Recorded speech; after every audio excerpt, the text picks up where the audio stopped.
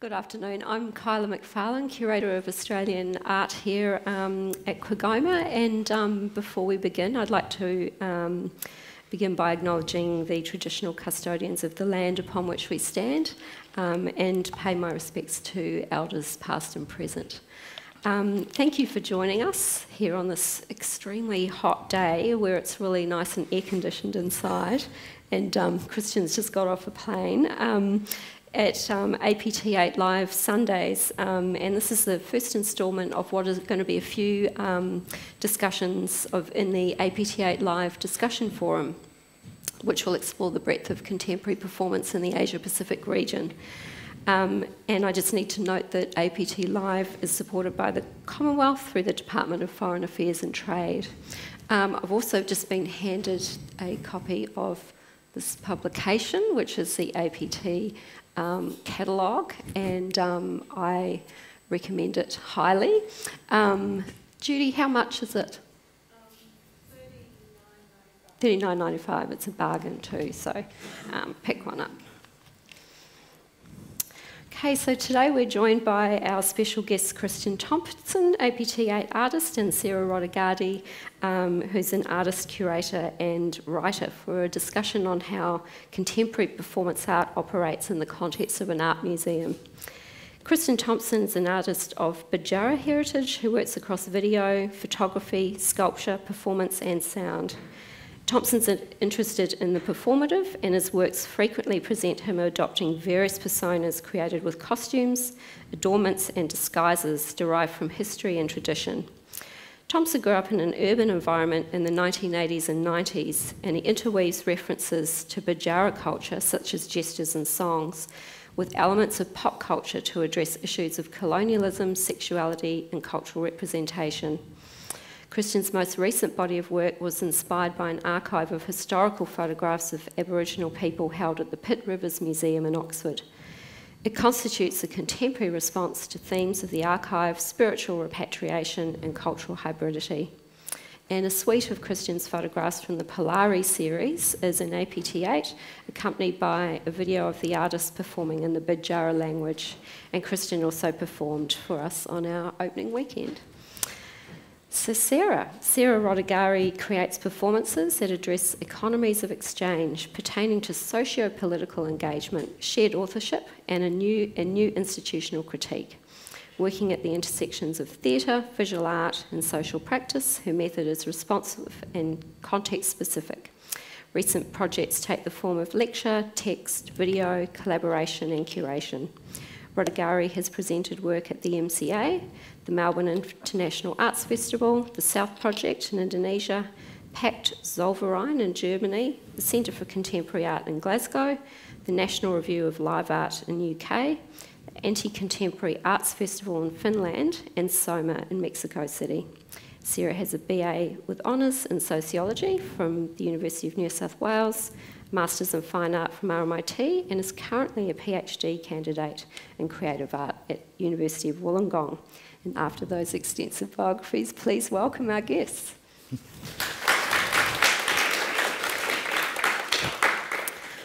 I just wanted to begin this conversation just by sort of putting us in the context of APT8 Live, which is all around us this weekend, which really does engage with performance in the museum space and across the course of the exhibition as a whole, with these APT8 Live kind of discussion and performance events that are happening monthly.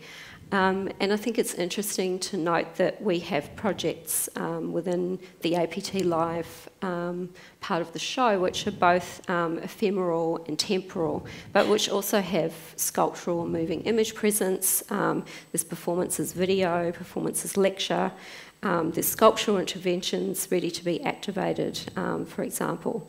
And just even across the different events today, you know, we have Rosanna Raymond's Savage Club, which is activated today. It's a space of community and reclamation of a gentleman's club and its collected objects.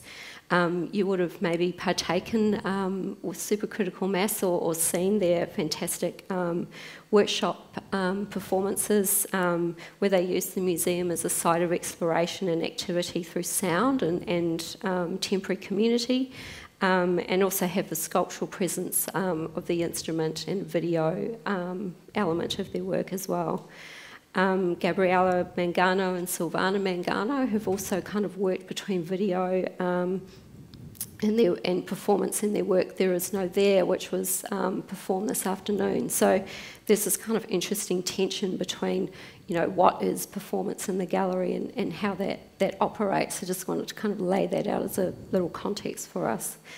And of course there's Christian's own forays into, you know, performance video and photography.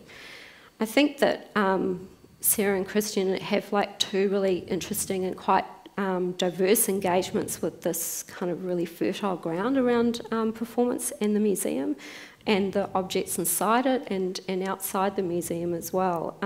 So I thought it would be good if you could both tell us something of the context which you come from, because it's quite different, the places where, you know, from which you emerged to come into this practice. Sarah, I think I mean, the idea of sociology as performance is really key for you.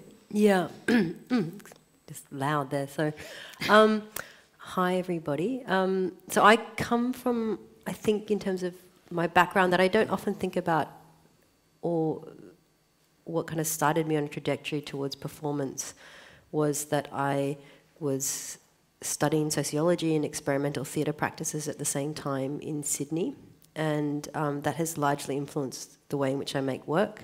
And I don't really come from a visual arts history.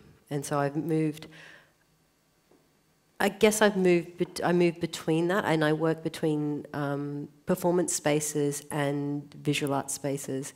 And I also have, in recent years, kind of, I choose not to claim either or, like I just like to be between them. Performance spaces offer me a really different way of making work.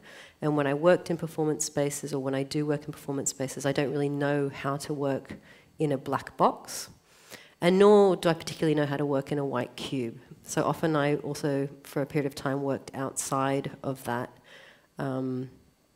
So making work that would be, I guess, in public space or supposed public space, it kind of where I would seek kind of funding, that didn't necessarily come through government funding, but through kind of collective forms of resourcing through arts organisations like Field Theory, which is a collective based in Melbourne that kind of, for a number of years, generated their own income by creating like a subscription structure for being part of an artwork. So you could subscribe to an artwork, and in response, the artist would send you something out of what they'd make, which is very difficult for me, which also comes to the other thing that I don't have much of a history in making objects, and I don't really, I'm not sure about the term ephemeral in terms of my practice either. I'm always confused about that, because there is documentation of my work, but usually there's just like one photograph. And more often than not, as the years have progressed, that one photograph, which you might see here today, is just of me standing around talking, so it's not that interesting. So I often wonder about, so those elements of like documentation and recording the work, I've started to kind of move on and into different forms, which maybe come from a sociological perspective of, I've started to write about my practice, or invite other people to write around my practice, or open it up for a discursive space where usually it's just some kind of idea that I'm talking about, and then I invite people to respond to it. So it's this, I'm particularly interested in the relationship between audience and the artwork that's being produced, and that's a space that is my kind of main focus, as opposed to, say, an object outcome, or in a traditional notion of theatre, a kind of narrative trajectory. And Christian, you come from a much more of a visual arts background, don't you? Mm-hmm. Can you just sort of describe a bit of that, and then we'll go into talking about actual works of both of you. Yeah. Yeah, well, my background is sort of sculpture. I sort of studied, majored in sculpture in my undergrad, and then honours, and my masters, and that's sort of been my sort of formal training. But there was always a kind of performative kind of aspect to it, and then I sort of moved closer and closer to performance over the years. So firstly it started as sort of wearable sculptures, and I'd photograph people wearing the sculptures, and then I would make sort of video works, and then I started doing live sort of street kind of performances, then I was in bands, and then I was actually as a sessional teacher at the Victorian College of the Arts, and that's when Das Arts, who's a theatre school in Amsterdam, they were doing a residency there, and I sort of became the kind of 11th member of that group of people. And then I sort of had been, I guess, trying to summon the courage to actually bring my sort of physical body more into the art context. And it was sort of naturally going in that direction anyway, but then that was just a kind of, sort of fate just ended up taking me there, and they said, look, if you can find the application form on the website, you're in. And so I applied, and then I went to Amsterdam and had an interview, and then moved there, and then that was much more of a theatre kind of, it was much more sort of theatre-based, but also, Amsterdam has a very diverse kind of range of different schools, and so it was a very cross-fertile kind of environment. So for me, it was about sort of adapting my primarily sort of photographic practice into a kind of theatre sort of context, and making the kind of images move. And so my solo tree of knowledge really is a series of images that have a performative action in them that are kind of sewn together, and that's a cryptic kind of musical as well, because I sort of carry a CD player around on stage, and I sort of introduce backing tracks, and then I'll sing over the top, or I'll dance over the top of them, or whatever. So, yeah, that's how I sort of ended up making doing what you do, yeah. But also, I think the idea of sort of, presenting them in, in the theatre context, it's all there, and the sort of framework and the context is very much set for the work, and I sort of had to learn the hard way in terms of presenting my theatre performances in a visual arts context where, I would be presenting the work and people would just be walking in and out with a glass of sort of champagne, and I was just kind of going, you can't really do that, so if you could just sit still. Yeah, and so then I sort of had to be really quite sort of, I guess, I had to be really strict about the context and the, the sort of rules and regulations of what I was presenting. Yeah, sure. Because there's nothing more sort of unsettling as a performer if you're performing and people are just kind of milling about around you, whereas in the theatre context, you can't really just get up and walk in and out of a sort of performance. Yeah. We'll come back to Tree of Knowledge too later on, or we can talk more about that context. Sarah, I think strategies for leaving and arriving home is a really great... oh, you off, Christian? We could just have a moment to adjust. It's getting lost in my head. I'll go through these slides. Sarah, I wonder if you can talk to us about strategies for leaving and arriving home, because I think this really plays out that tension in your work of that being outside and also inside the institution. It's got quite an interesting story, this work, just even from its conception to its attempt to be co-opted into the museum. Yep, sure. So this is Strategies for Leaving and Arriving Home. It's my kind of one token image. I've got a few others, but there is that thing of, again, a picture of a woman walking. Basically, I walked from Melbourne to Sydney in June of 2011.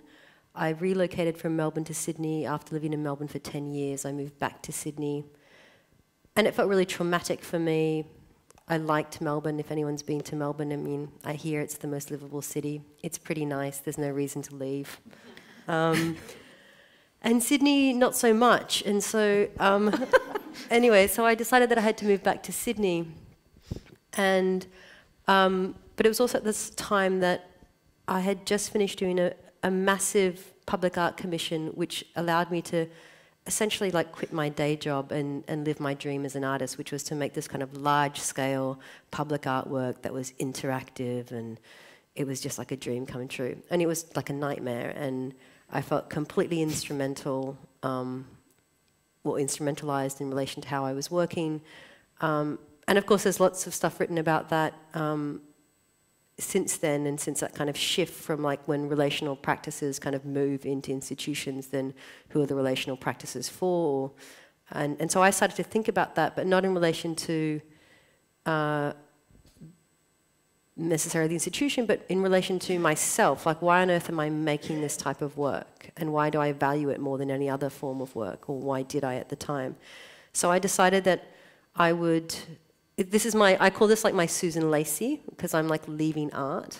And so I pack like a day pack. I think I have like 10 kilos on me.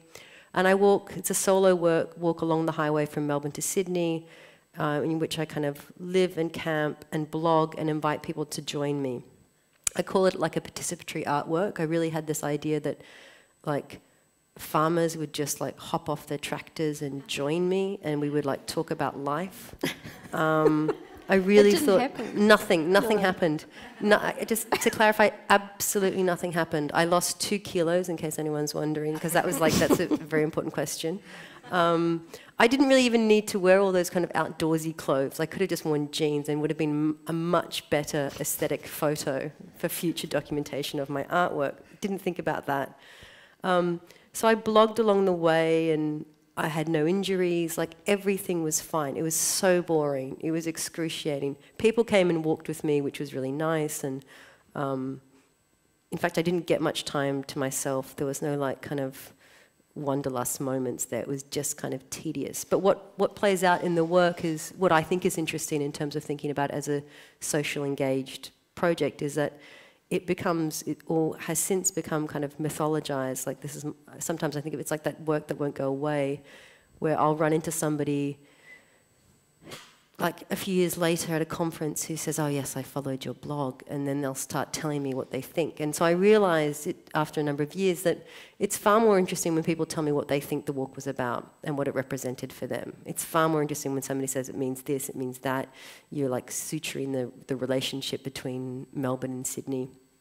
And so I think of myself then here as this kind of idea of a conduit.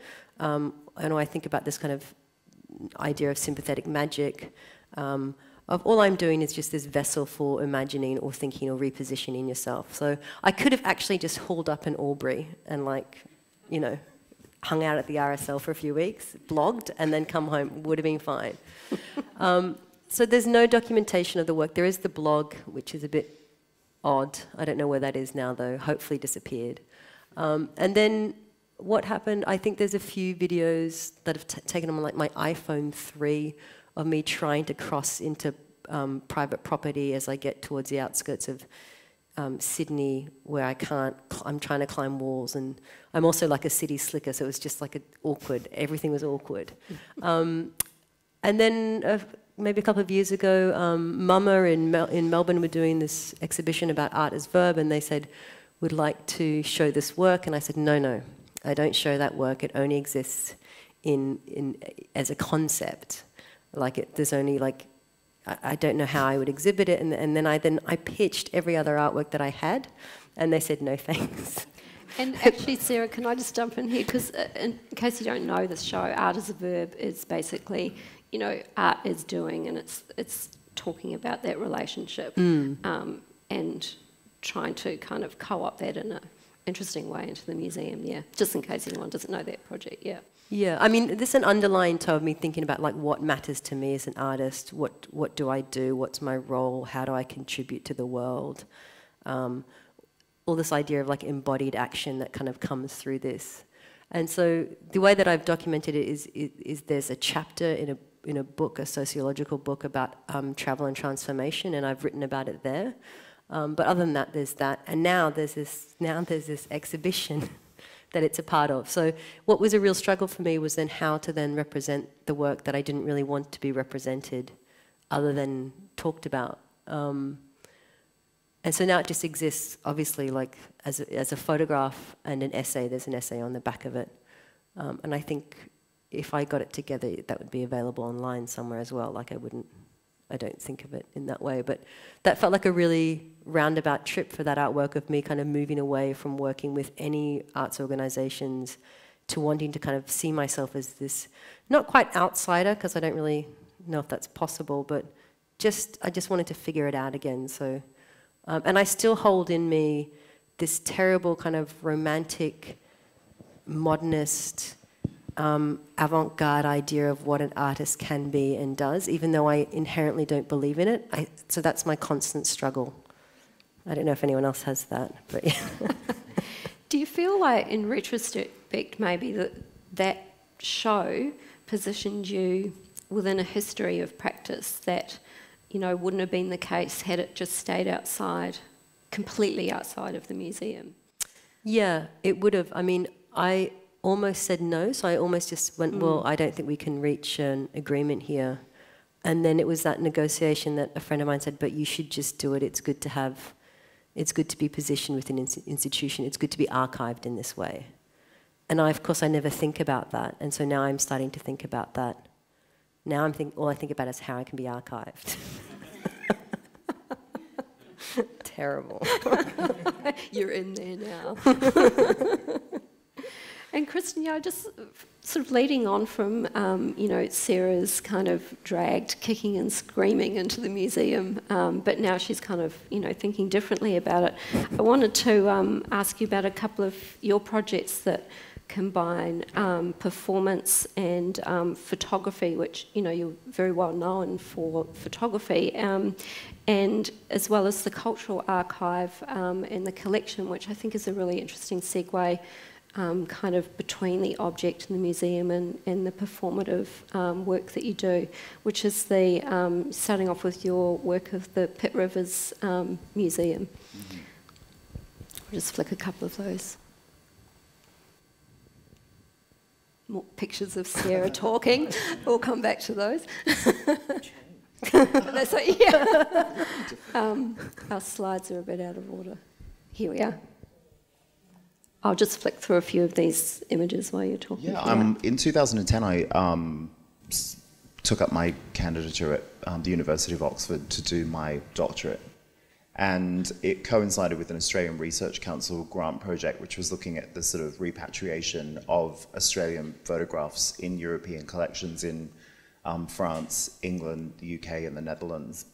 And so they invited me to sort of do this project, which was kind of the sort of visual response to the Pitt Rivers Museum Australian Photographic Archive. And I was really conscious of not sort of re-displaying the kind of objects, and, you know, sort of, I guess Fred Wilson is a classic example. You know, he sort of really set a precedent for the sort of artist museum sort of collaboration, but I was really interested in how I could sort of move past that, and also was looking at sort of how to sort of circumnavigate sort of cultural sensitivities about re-displaying images of deceased people, which was something that was really important for me to sort of try to you know, deal with.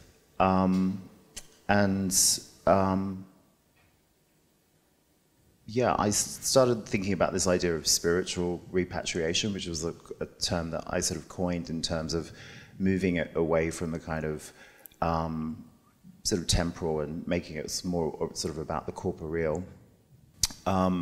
And so I really just went to the collection on several different occasions and really meditated on the images. So it was interesting that you talked about the idea of being a conduit or a medium, or sort of channeling sort of, you know, sort of different themes. So for me, it was more about sort of how do I, you know, make the collection part of my experience while I was doing my doctorate, and then allowing that to kind of inspire the body of work. And so the really early sort of experiments were really completely nothing like this. That I was, you know, painted purple and I had pink flowers on my head, and they were just not like this. But sort of after a while, the collection really started to sort of permeate my sort of process. And I think as an artist, that's something you kind of learn over time. It's something you also have to sort of trust instinctively, that, you know,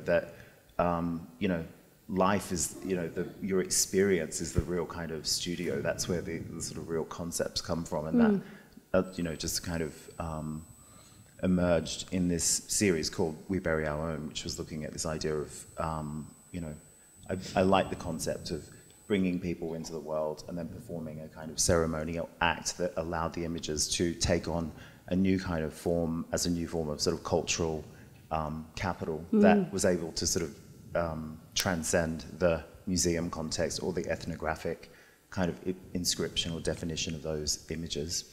I think that idea of the ceremonial act is really important too in this project as a whole, isn't it? Because you've talked about the idea of the objects, the kinds of objects that are collected in places like the Pitt Rivers Museum are actually, you know, originally ceremonial objects that have a completely different function. You know, it's more of a votive function, and that's something that you brought into the work. Yeah, I mean, I was sort of attracted to lots of different aspects of the museum, and I don't know if anyone's actually sort of been to the Pitt Rivers Museum, but it's really kind of what museums were like at the turn of the kind of last century. So objects are sort of displayed in vitrines, and they're not displayed by sort of cultural group. They're just displayed by object. So all this material from all over the world is kind of, you know, there'll just be one vitrine full of baskets, one vitrine full of, you know, musical instruments, one vitrine full of smoking things, and you know, it's quite sort of, you know. Is it topological rather than? It's just objects based on yeah. objects. So there's this real sort of mishmash of material. Actually, a lot of the material actually comes from the Queen's Trust. So it's seized at border control and then given to the University of Oxford and then put on display. So they have a lot of ivory and a lot of things like that as well. But I was really attracted to the sort of English folklore material, which were these really kind of bizarre objects, which were sort of, you know, ox hearts pounded with nails, or, you know, a slug that was impaled on a thorn, or mole's feet that had been severed off and put in a box, and that was a cure for toothache. So thank God for Sensodyne. So I was really interested in these objects because they were kind of just so banal and just so odd, but they were also really votive, and it also sort of tapped into the kind of history of England as something that sort of was, sort of, you know, kind of sort of pre-Christian, pagan kind of ceremonies and rituals, and I sort of saw a kind of connection there, and that's why I wanted to really allow the collection to kind of inspire the work. And so a lot of the materials are natural materials like butterflies and crystals and you know, flowers and candle, you know, all different kinds of sort of materials. And do you see? But I was also interested in sort of transforming the space into a kind of meditative space as well. So people knew that it was sort of collected, you know, connected to the museum collection, but it wasn't. It was sort of sat outside of it, even though it was inside the museum at the same time. So, yeah. And it's interesting too, isn't it, that they're photographic objects, but they are performative. You perform those photos, which is a really important thing for you, isn't it? That aspect. Yeah, I mean, it's also kind of autobiographical, and I sort of use the Oxford sort of sub-fusk, which is this formal sort of Oxford kind of dress. Yep. And I thought, well, I sort of want it to be connected to my experience as well. I don't want it to be sort of completely abstract from that. So,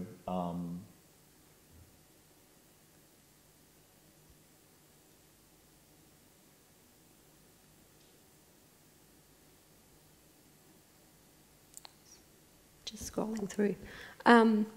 I also, when we talked earlier about, you know, this trajectory from performance into photography, and it's interesting that you've mentioned your sculptural background as well. I think it's quite good to mention Emotional Strip Cheese, which is it's a much earlier project, but in that project, 2003. So in that sense, the museum becomes this kind of, perhaps like a conduit between you and objects and subjects that are then performed into photographs. Would that be an accurate description of that? Yeah, I mean, I was working at the Melbourne Museum when I made that body of work, so it is sort of connected to my sort of lived experience as well. But I was interested in the sort of historical, you know, studio portraiture, and I was thinking how I could reinvent that and turn it into something that sort of created a context for people to be able to participate in what I sort of saw at the time as the kind of, you know, very few Indigenous people get to participate in this sort of art-making process. And I saw my practice as a kind of context to invite people to sort of participate in the work. And that was sort of after I did a series of giant sweaters as well that sort of had sort of really generic kind of Indigenous designs on them. And I also got friends to model in those works as well. Sarah, coming, just kind of folding you back into the conversation and kind of taking a bit of a turn, I think that speech, the idea of speech and language is really important to both your practices, even though, you know, we've seen that Christian's perhaps, you know, more engaged with the object and the museum itself and bringing performance into, you know, photography and video, but you both have a really strong connection to language and speech, which plays out quite differently between you. So can you tell us about perhaps Filibuster of Dreams, which is a very lengthy engagement with the idea of speech? Sure. So I also have this kind of little-known background in mime, corporeal mime, that I did for years. And I didn't talk at all. I just do like mime on stage. Oh, here we are. So I feel like talking is something that I've always found very difficult to do. And also performing in my own work, I found it really difficult. So I've been, since the walk, I've been almost like anything that I think is like going to be excruciating, I make myself do.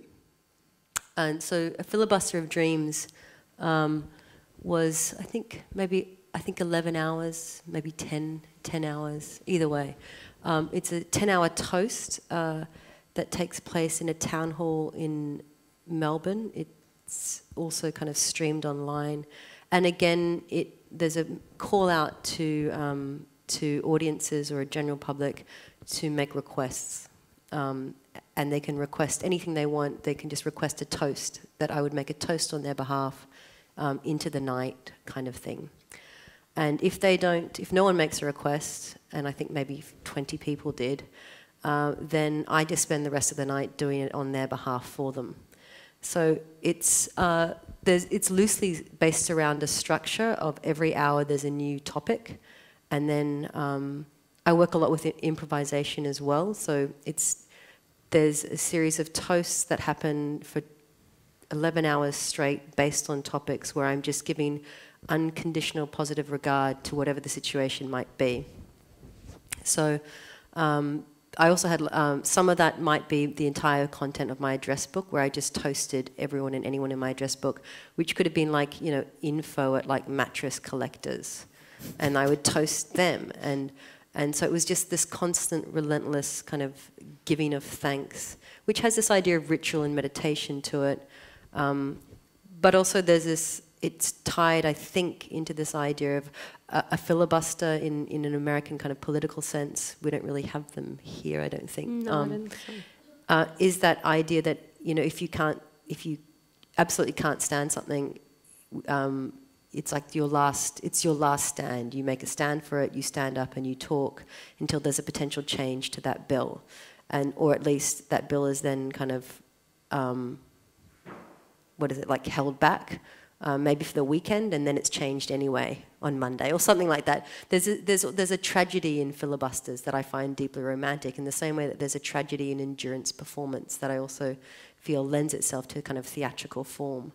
So the idea was that I just talked non-stop. Every hour I had a song. I think on this occasion I had any rendition I could find to help me make it through the night, also excruciating. And what happens is, I guess what's interesting is not necessarily the content again, like the toasting isn't particularly interesting, and me talking certainly isn't that interesting, but the complete debacle that unfolds through my fatigue is, I think, fascinating to watch, if anyone is watching it. I guess fortunately, unfortunately, people stayed throughout the night, so I had beds laid out in the town hall for people to kind of come and sleep on if they wanted to, and then people could watch it on internet, which I also completely forgot about. So then people would tweet in saying, oh yes, that comment. And so I'd just be saying anything. It was just terrible. Like, it was that kind of awkward. It wasn't terrible in like a bad sense of, I didn't mean to kind of diminish the artwork, but it became excruciating. Everything that came out of my mouth was just, I wish I hadn't said that. Almost like just then. Like, is this one of the reasons why you don't document your work, perhaps? I mean, in some ways, I mean, this is heavily documented. There's 11 hours of footage I'm not going to watch. Would you show that in a museum context when Mama calls you up for their next show? Is this a proposal? Potentially. I mean, I would like to, because it's a challenge for me, I would think about it. There are some kind of beautiful moments where in the middle of the night a cat walked into the theatre, which was incredible because I was toasting to all the cats in the world, and then one appeared. Or did that really happen? Who knew? Like, it became kind of quite intense. But I guess I've, again, in terms of speech or the ideas of speech, if I think of my work as a relationship that always happens with an audience, then it's not necessarily about audience participation, because I feel like an audience is always participating. It becomes a series of propositions, or to think about ideas of performativity, then a series of utterances that are only move into action in relation to the audience taking up those utterances and moving them to something else. So the toasts are just a series of propositions, and if anyone responds, that's great. If not, I'm just drowning out there on my own. Which sometimes I think is art anyway. I don't know, it's another way of thinking about it. Yeah. And Christian, I mean... Christian, I don't know. You don't need to comment on that. Christian, your work in APT is very much based around language in quite a different way to Sarah, in a sense. You're not drowning, but you're trying to kind of recuperate lost language, and you know, in itself, it's interesting to think about even like the ephemerality of language itself within languages that are being lost. And do you think that's an important part of what you're trying to do with your photographic and performative works for your works for APT? Ephemerality, I just go. In terms of archiving languages, or? Yes, yeah, recuperating languages, trying to recoup them. I'm actually sort of more interested in the kind of the lyricism of language, and you know, I've been making sort of doing sound works and doing kind of immersive sort of sound environments and all different kinds of things, and then I also just started making kind of more sort of music-based work as well, and I just thought that, you know, very simply, that if one word of the language is being spoken, then it's not a dying language, that it's a living language. And so for me, that was really the sort of impetus for making these sort of language-based works, is just to redistribute language into the sort of public realm. And yeah, so I guess, yes. And also, this I'm showing these images from the Polari series as well, because you don't just work with your own language, but these riff off a language that was lost in London. Yeah, it's a subcultural like, language. Slang, cant. Yeah, so it's kind of a language that sort of belonged to the kind of underground, like prostitutes, criminals, gay men. Yeah, so it was a sort of, and I actually just really liked the sound of the word, but it was also sort of very much connected to London, because I just moved to London after I sort of had, you know, finished my sort of time at Oxford, and then this series kind of emerged out of that experience. So it was really so different to We Bury Our Own. It kind of was much more sort of dramatic and sort of way more performative than the We Bury Our Own series, but it was much more connected to just that of being based in London at the time. So, I think there's two projects here which we can talk about that both of you have done, where we come back fully into the museum with performance. Christian's Tree of Knowledge that you mentioned earlier at the museum, Modern Art Oxford.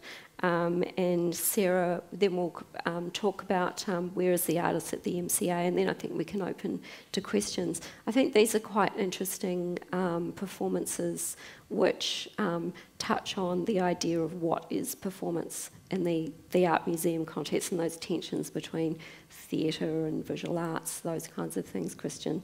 So Tree of Knowledge, just while I'm finding the image, you started to talk about it earlier, but what was the background for that work? Well, the Tree of Knowledge was my solo, they call it proof at Das Arts, which is your final work that you present.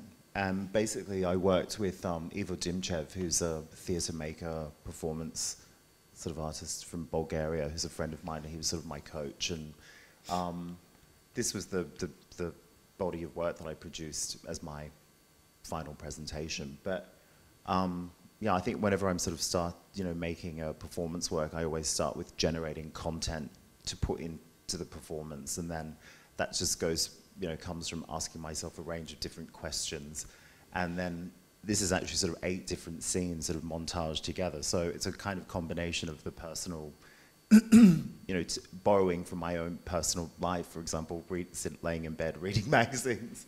And then on the background there, I have a sort of monitor that has the sort of different sort of vignettes of sort of just mundane sort of things that I'm doing during the day. So I'm shopping, my niece and nephew saying hello from Australia, my cat looking out the window. So each scene sort of has a different kind of sort of action inside it.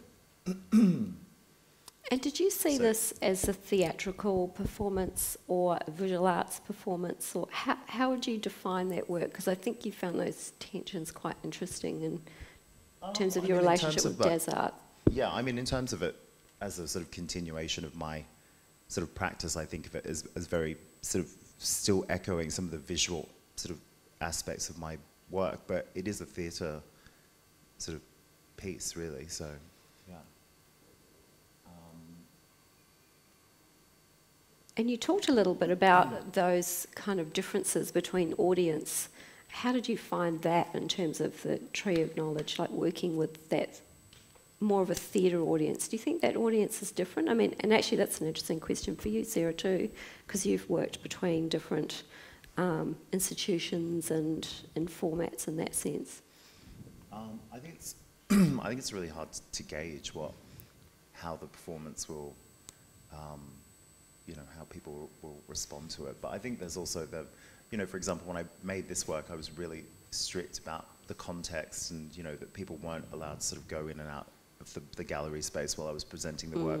But it was also in a weekend of live performance pieces. But, the other works were much more sort of traditional sort of performance art kind of works that were sort of endurance based, and mine is really a sort of abstract, sort of cryptic kind of narrative musical. So you kind of have to sit there and watch it from the beginning to the end. You can't just kind of see bits of it and get it. So, yeah, but yeah, I mean, it was really well received in Oxford, but which was interesting because I thought it was quite sort of conservative crowd. I wasn't sure how it would go down. There's some quite sort of, I guess, confronting scenes material in the work, but I prefer to actually perform in sort of gallery context. That's just where I feel more comfortable as a performer, I think. Yeah. Sarah, in Where is the Artist, you were co-opted into someone else's installation. Yes. So I've got so many responses to things that you were saying, and feel free to. It's with Where is the Artist that we're maybe flicking through. It's again another speech that goes for about 15 minutes, This is at the MCA during a performance program called Workout, and this was the work by Agatha Goth-Snape, who's sitting on down in the front, attentively listening to me, which is nice. And basically they invited me to talk another aspect of what I deal with a lot, which is this idea of as performance becomes increasingly popular in museum culture and institutions, then what is my role as an artist moving into that space? If performance for me is always a space of discourse, and if in terms of art history, perhaps to generalize, it's historically a space of experimentation, what happens to experimental arts practice as it becomes, I guess, framed within an institutional context?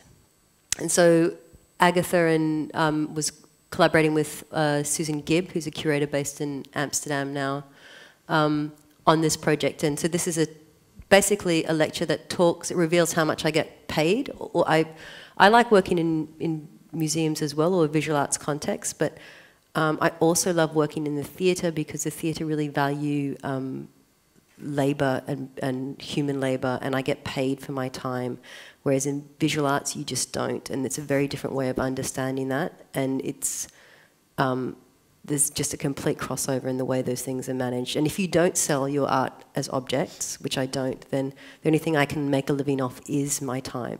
So this is just me talking about that for a good 15 minutes in relation to how much I got paid by my friends and how little time they gave me to produce the text for that period of time.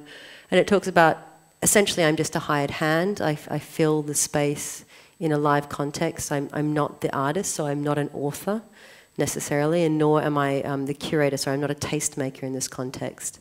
But they also give me that platform, and I could do whatever I wanted within that context. And I like what's also really, I think, maybe important in terms of thinking about performance and how I work is often collaboratively with other artists through collective formations. And Brian Brian's just in the background. I just have eyes for Brian all the time. There he is. But I often work with Agatha Goth-Snape and Brian Fawata, who's sitting behind Agatha, and Susan Gibb, and we have a very kind of rigorous discussions about our practices, and we often invite each other in to respond to our work.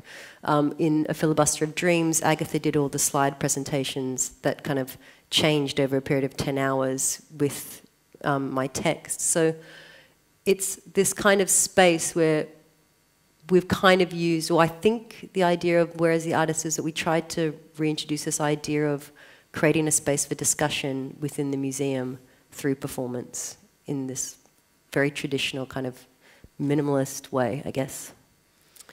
You were also telling me that it was interesting to you in terms of how that was programmed in the installation and when the performance was programmed, you know, and it had this certain little kind of capsule of time, which also kind of folds into your work as a public programs person in museums. Can you talk to us about that a bit? So I have... yeah, I guess I have a day job where I work as a public programs producer at the Art Gallery of New South Wales, which is interesting for me because it's a major government institution that is now actively employing artists to create experiences for audiences where I guess who were once considered visitors are now considered audiences. And with a performance background, I feel I've walked into the belly of the beast on another level. And so I'm interested in how time is managed and how people experience performance in a museum context. For Workout, which was at the MCA where I no longer work but used to work, they actually allocated a whole room to it that changed over a period of 6 weeks, which is a different way. And again, there were certain performance times, but you could walk in and out of the space like an installation. So you would just happen across it. But I have become interested in this idea of how artists, it's very much like a Andrea Fraser kind of take, where how as artists move into institutions, I can't help but, again, I know I'm repeating myself here, think about what our roles are and what is it that I'm offering. And now as a public programmer, what I offer is employment for my peers. That's how I think of it, like as an opportunity to invite other artists to come into museums and continue to work. And create a space where labour, in terms of time-based labour, is then paid for, which is what public programming, I think, really has a strength and ability to do. Yeah, I don't know if that's a rant, but yeah. No, that's good. Hey, oh, sorry, Christian, go for it. No, I just thought the, you know, talking about sort of going from sort of a visual arts practice into sort of performance. I think when I was at Das Arts, it was much more about sort of turning a sort of static image into a kind of moving, narrative-driven, time-based performance. So usually where you're making a photograph, you just kind of sit back and wait for the work to kind of, you know, work itself through sort of in your head, whereas with live work, you have to actually physically sort of work a scene through. And so for me, that was a really challenging thing to do, because it's basically a mindset, you know, shift in terms of how you generate work. And also in the theatre context, usually you would finish your sort of, you know, you would finish your masters at Das Arts, you'd have your final proof, then you would present that to a producer, and then a producer would give you money to then develop that work, and then you would go and show that work at different theatres in the Netherlands. So which is a very different model to the visual arts sort of context, where there's no production money, there's no producers, there's no dramaturgs, there's, you know, it's a very different sort of process. So that's a great segue. That was a good point that you brought up. Yeah, that's a really good segue, I think, to just before we do throw for questions, to your residency with Marina Abramovic, which both of you did, and which you did in the context of, you know, other kinds of performance artists, people from different backgrounds. Can you just sort of briefly talk about what that experience was like for you both? I mean, I had a ball. I won't lie to anyone. I had the time of my life. I approached the residency very clearly with this way of coming from my background of like pre-strategies for leaving and arriving home, of I respond to the curatorial premise and then make the work always in relation to a discussion with the curator. So if the proposal was, we'd like you to be in residency for 2 weeks making an artwork, I said, great. Oh, in front of a public, which is what the program was. I said, great, and all I would do is just be present, and that was my artwork, so kind of riffing off the Marina thing. So everything I did I considered to be an artwork. If I spoke to a member of public, it was an artwork. All my public programs, one of my public programs was I invited a series of 7 people from different backgrounds that I've known for different periods of time to just openly speak about me. So I just did this idea of mythologizing myself instead of perhaps giving an artist talk, which I thought that I would use it as a performative platform. So I just framed it constantly like this, and I had and so that I think opened me up to just being able to embrace everything and have a good time. I didn't necessarily produce any good documentation of my artworks, which I learned a lot from in that period about documenting your artwork. But I had a really good time. I don't know. It was like art camp. It was really cold. Oh, it was freezing. It was so cold. I basically was really sick. The night before I went in there, I had a fever, and I was like laying on the floor shaking and sweating and covered in a duvet, and I was like, just like, I have to get to this residency. I was like, artist must be warrior. And then got there, and then it was actually, and then we were inside these cubicles that had sort of electric blankets. So I was basically fermenting in my own like disease for like 2 weeks inside this like freezing cold pier. It was really intense. But I mean, the whole process, I mean, wasn't that. I mean, I'm at Das Arts, we sort of had to do the same thing where we just had to sort of make performances all the time. So that for me wasn't a big deal. I was just like, oh, okay, whatever, you know, just get up and sort of do stuff. And I already had an idea of what I was going to do anyway. So when I got there, I just produced that work, and I just used the facilities that they were giving us to make that work. But I think it was very different. I think a lot of people were sort of, there were lots of different kinds of performance-based practices, but coming from very different areas. And I think Marina has a very strict kind of idea about what she thinks performance is. But she was really generous with her time, and she just sort of, you know, would give sort of, she was there from 8 o'clock in the morning to 10 o'clock. She wouldn't go away. Night, every night. Wouldn't leave us alone. She like loved spending time with us. So that was also became this huge shift where the idea was that Marina, for those of you who didn't fly down to Sydney and race to see the exhibition, Marina had an exhibition downstairs which was 7 methods of her practice that a general public could come in and participate in the 7 methods. And then upstairs there were 12 Australian artists living in this kind of really cold historic pier with no windows or heating in the middle of winter. Eating cold vegan food. The whole eating time cold vegan food. Making work. But it was proposed that there was no expected outcome. So we were just going to be up there like being artists. But I guess for me, one of the questions is, what does an artist who makes performance do? What does that look like? Like I don't have an easel. I've got nothing. All I've got is the internet. So Marina kind of she was meant to be downstairs working on her artwork, but then suddenly I feel like she became really enthusiastic about us as her artwork. And so she just came up and hung out with us constantly. Wouldn't go away. She's really interested in working with young people, like that sort of. And she has a history really of so generous teaching in that sense. But we had a sort of private kind of tutorial, and I sort of showed her I actually showed her the work that's in the APT, and I was like, oh, you know, I'm not sure whether I should use music or, you know, just sound or whether. She goes, no music, get rid. And then she just walked off. I was like, But I think she just has a really pure sense of what works and what doesn't work. So for her, she just looks at something and goes, get rid of that, just keep this. She's all about slowing down the time in the gallery context. So, yeah. And she's very like her work is very significantly image-based. And for somebody who just has a discursive practice, or say for Nicola Gunn, who's essentially a playwright, it became very difficult of like, what could you see?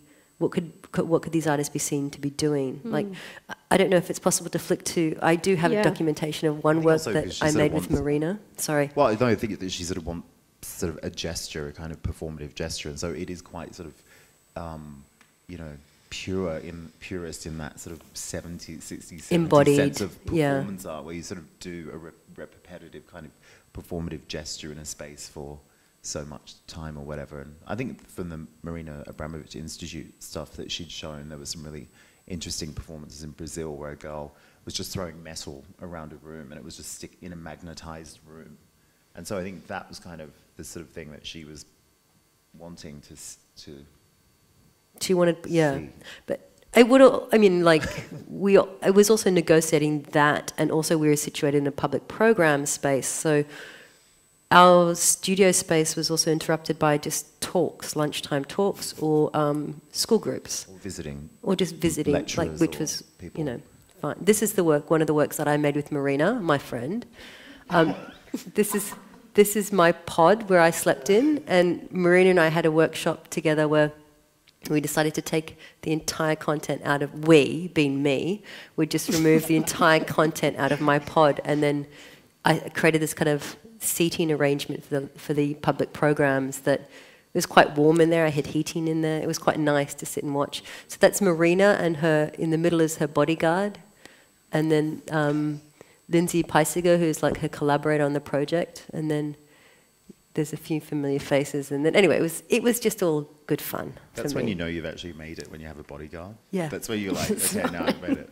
They actually had the sort of rice and lentil thing, and I did several kind of attempts, but I sort of said to myself, I'm going to do this, like I have to get through this one challenge, then I can do the others, because it will just be, that's the hardest one to do. And it actually took 6.5 hours to do that, to separate the rice and the lentils, and I sort of was wearing my reading glasses, and I got up in the space, and no one's allowed to talk, so I just sort of got up and was like, just couldn't, like, had sort of out-of-body experience. But I went up to Marina the next day, and I went, so you probably heard what happened yesterday in the gallery. So, you know, I did the whole, you know, rice and lentil challenge. She went, just like walked up. She was like, oh yeah, cool. And then just walked up. I was like, but then she was kind of like, what happened in that,